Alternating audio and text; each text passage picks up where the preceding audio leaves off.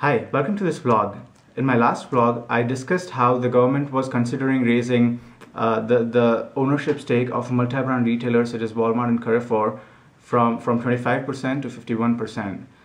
That law failed, unfortunately, but very recently, as recent as November 27th, government raised the ownership level of single brand retailers such as Starbucks and IKEA from 51% to 100%. This means that IKEA will be able to own stake up to 100% and it can open its stores in India.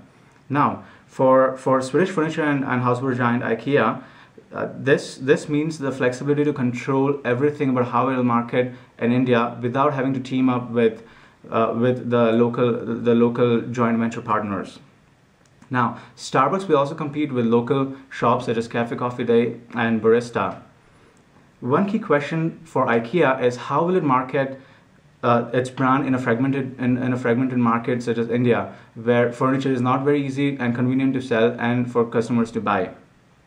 Many middle-class households, they have their furnitures custom made. Now, there is an argument that IKEA will try to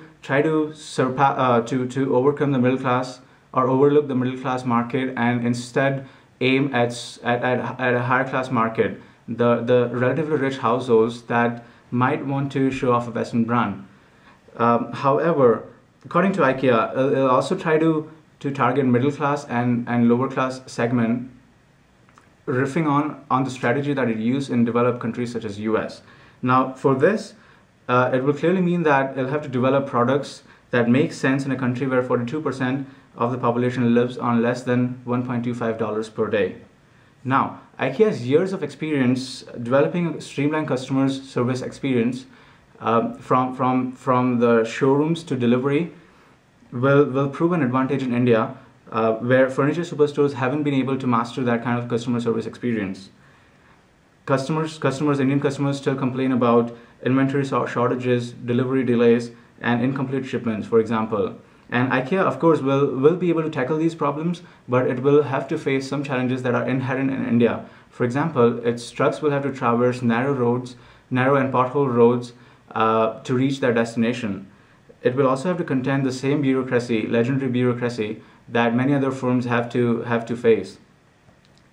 Second thing, in 1990s, several multinational companies, foreign companies, were accused of sourcing their products from local companies that used child laborers and that abused many other employees by making them work in difficult conditions. Since 1990s, IKEA has been involved in tackling issues of ethical production and is working to ensure that their products are free from worker exploitation and abuse.